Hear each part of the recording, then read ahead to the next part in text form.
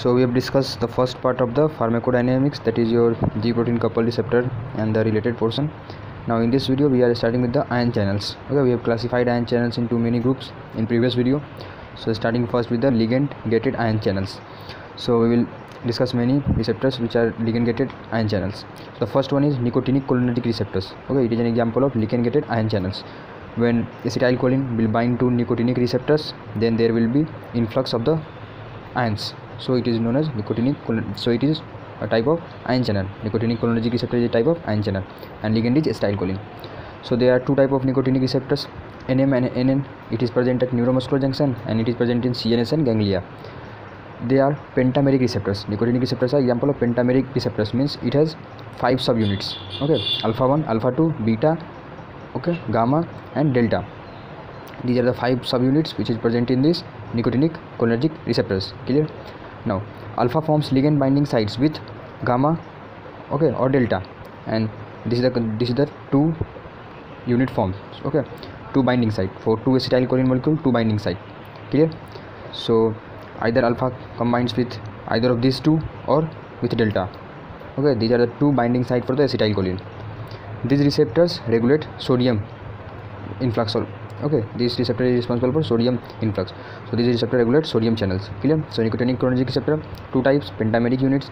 Alpha form ligand binding sites with either of these or this. Okay, 2 binding site for acetylcholine, and this is responsible for sodium channels. This is related to sodium channel. Now the next one is Gaba and glycine receptor. It has 5 subunits and they regulate chloride channels. The next one is NMDA and glutamate receptor, and they regulate sodium and calcium channel, and sometimes it also causes excitotoxicity in case of stroke. Okay, we will discuss later on when we will discuss about a stroke. Now this was your ligand gated ion channels. Now we are moving to for the voltage gated ion channels. So voltage gated ion channels, the stimulus will be voltage for the types of ion channels, and it has 4 units: alpha 1, alpha 2, beta, gamma or delta. Okay, either of these on anyone, and any 4 may be present with together. So suppose alpha 1, beta, gamma, alpha 2, okay, any combination. So basically voltage gated ion channels having 4 units. Now this alpha 1 unit has further 4 subunits, that is 1, 2, 3, 4. Clear? Each having 6 transmembrane domain. Again I am repeating, alpha 1 has further 4 subunits, and each of these subunit has 6 transmembrane domain. Okay, and out of this all, alpha 1 is the main unit. Clear? Now 3 types of voltage gated ion channel: sodium channel, potassium channel, calcium channel, and most numerous voltage gated ion channel in body is your potassium channel. This is an important MCQ question. Potassium channel, most numerous voltage gated ion channel in body is your potassium channel. Clear? Now coming to the domain, we have discussed 6 transmembrane domain is there. So 6 domain are S1, S2, S3, S4, S5, S6. Okay, and this S4 is the voltage sensor. S4 will sense the voltage, that is stimulus. S4 domain is responsible for sensing the stimulus, that is voltage sensor, and S5 and S6, these form the ion channel between them. Okay, between S5 and S6, ion channel is formed through which ionic influx or efflux will occur. Clear? So S5 and S6 is responsible for forming ion channel, and this S4 is your voltage sensor.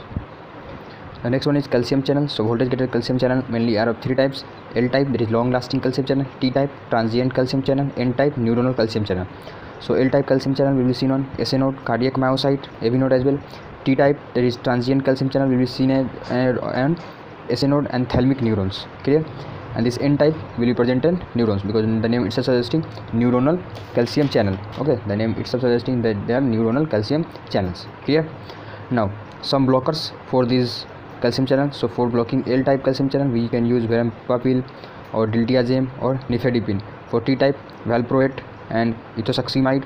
For N type, gabapentin and lamotrigine. Okay, so these are the blockers for these types of calcium channels. Now there is another one, that is hyperpolarization mediated cyclic nucleotide gated ion channels, that is SCN, which you have read in your cardiovascular system. Okay, hyperpolarization mediated cyclic nucleotide gated ion channels, and they are present on heart, that is SA node, and it is responsible for funny current. Clear? And for this type of ion channels, there will be 2 stimulus. First one is hyperpolarization, and another one is cyclic nucleotide, that is CMP. Okay, there are 2 stimulus for this type of ion channels. Now coming to the next, we have discussed voltage gated, ligand gated, then nuclear receptors. Okay, we have discussed ion channels. Now we are coming for the nuclear receptors. So 3 receptors are present in cytoplasm.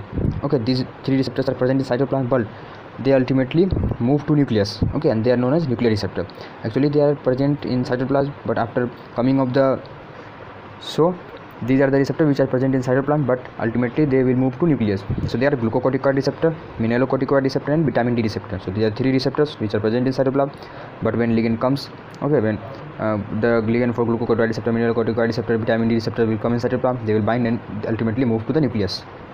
Now coming to the domains in nuclear receptor, so there are 6 domains: A, B, C, D, E and F.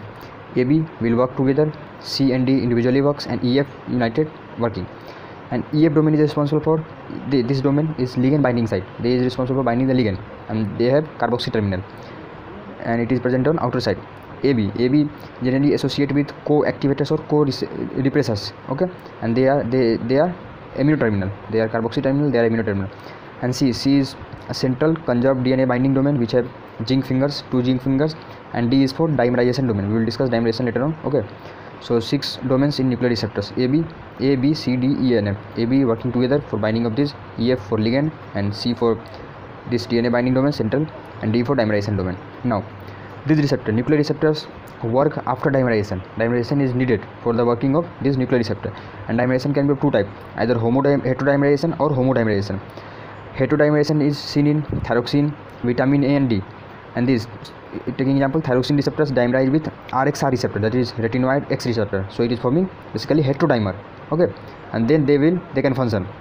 And taking in such a way, vitamin A and D will also form dimer with RXR receptor. So they are the example of heterodimerization: thyroxine receptor, vitamin A and vitamin D. Now coming to the homodimerization. So homodimerization is seen in growth hormone receptor, okay, so it will dimerize with growth hormone receptor. Growth hormone receptor GR will dimerize with GR, ER estrogenic receptor with estrogenic receptor, okay, and AR with AR. Clear? Now they are androgenic receptors. Now one important point here: heat shock protein. Okay, so this heat shock protein generally prevent moving of receptor from cytoplasm to nucleus, as I have told here, cytoplasm to nucleus movement, but it is prevented by heat shock protein. Okay, this proteins is removed by ligand binding. When any ligand for these receptors will come and bind to this receptor, then this heat shock protein will be removed and the receptor will move from cytoplasm to nucleus. Clear? Now moving to the next, that is your transmembrane receptor linked with enzymes. Okay, this is one classification under your receptors. We have completed nuclear receptor. Now we are moving for the transmembrane receptors linked with enzyme. So the first is your receptor tyrosine kinase. This is an example of transmembrane receptor which is linked with enzyme. So receptor tyrosine kinase also needs dimerization for its function. The dimerization is of homodimerization type. Okay, it also needs dimerization. When it will dimerize, then it can function. Now this has two loops, intracellular loop and extracellular loop. And intracellular loop has tyrosine kinase activity, means tyrosine kinase enzyme is binded to the intracellular loop, and extracellular loop binds to the ligand. Clear? This is your extracellular loop. And the second subunit of the extracellular loop will form homodimer with adjacent loop, extracellular loop of another RTK. Clear? So second subunit of extracellular loop forms homodimer with another second loop. Clear? Now all growth factors act by RTK receptor, that is tyrosine kinase receptor, all growth factors except transforming growth factor which acts by serine threonine kinase receptors. Clear? All growth factor act by RTK receptor except transforming growth factor which acts by serine threonine kinase receptor. Now some growth factor are your platelet derived growth factor, nerve growth factor, epidermal growth factor, insulin growth factor, endothelial derived growth factor, vascular endothelial growth factor. So they are the basic examples of your growth factor. Clear? Now coming to the functioning of this, when ligand will bind, then tyrosine is phosphorylated because the enzyme activated is tyrosine kinase. So tyrosine kinase will phosphorylate tyrosine, and this phosphorylation lead to activation of those proteins which have SS2 unit. Okay, SRC morphology homology domain. So those proteins which have SS2 unit will be activated. Okay, and this SS2 present in this phospholipase C, gamma, Pi3 kinase, and guanine nucleotide exchange factor GEF. So this SS2 domain is present in these three. Clear? Phospholipase C, gamma, Pi3 kinase, and guanine nucleotide exchange factor. So these will be activated. Now one important point about GEF, guanine nucleotide exchange factor. So GEF, so it can activate your MAP kinase, that MKKK. Okay, it is also known as RAF. So GEF will activate this, and MKKK will activate MKK after phosphorylation, and this MKK will activate MK also after phosphorylation, the name suggesting kinase, and this MK will activate will activate certain factor which is responsible for growth of the tumors, okay, especially muscle growth, smooth muscle growth, clear? So this is one of the reason for tumor. So we are experimenting to develop certain drugs which can inhibit your MK, okay. Now the next one is Pi3 kinase. This one, Pi3 kinase, is responsible for blood vessel growth and NO synthesis, okay.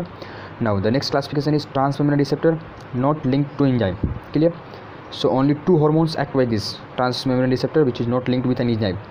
So only two hormones act by this. The first one is growth hormone and the second one is prolactin, clear? And the pathway they follow is Jack state pathway, that is Janus tyrosine kinase, signal transducer and activators of transcription, clear? And stat, this stat also has SS2 unit, clear? So this is for writing stat which have SS2 unit, which we have discussed earlier. Now cytokines also act by Jack state pathway. These two hormones act by these two hormones also going under acting by transmembrane receptor not linked to enzyme, that is Jack state pathway. And these cytokines also act by Jack state pathway. Cytokines is classified into four categories: interleukins, interferons, CSF and chemokines. CSF is colony stimulating factor, okay. The next one is pattern recognition receptor, okay, PRR. So it plays mainly role in innate immunity, clear? And this pattern recognition receptor, one of this type of receptor is toll-like receptor, it is TLR, okay. This toll-like receptor when activated will activate MAP kinase.